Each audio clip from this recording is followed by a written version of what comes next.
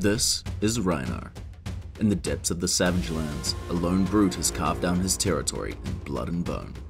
Abandoned to the mercy of the jungle as a cub, Rhinar learned to endure his harsh environment, fending off vicious beasts and scavengers.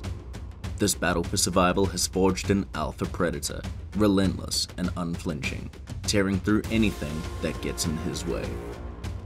Rhinar is a brute hero. Brutes intimidate their opponents before unleashing savage and unpredictable attacks. There are many brute cards that give Rhinar's attacks significant power boosts, while intimidating the opposing enemy.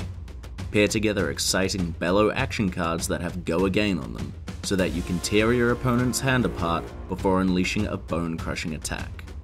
Intimidate is a keyword found on brute action cards, and Rhinar himself.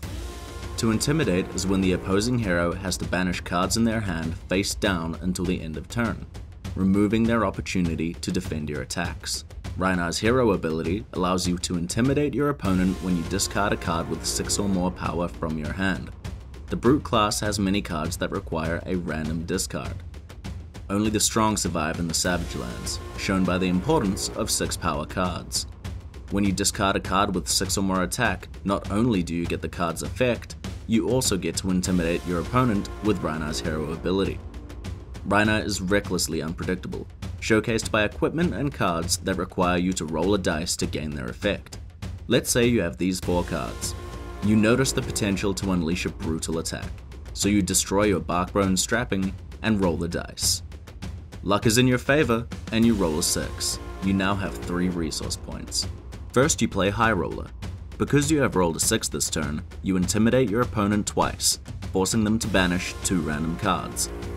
High Roller has Go Again. So next you play Barraging Beatdown. This intimidates another card from your opponent's hand. Your next attack will also gain +4 if it is defended by fewer than 2 non-equipment cards. Barraging Beatdown has Go Again. Now it is time to unleash your attack. You play Wrecker Romp for 8, paying for it with the resources gained from your Barkbone strapping. You discard your remaining card, Savage Swing, which has 7 attack. This activates Rhinar's hero ability, intimidating your opponent's last card. Because your opponent cannot defend with any cards, this activates Barraging Beatdown's effect.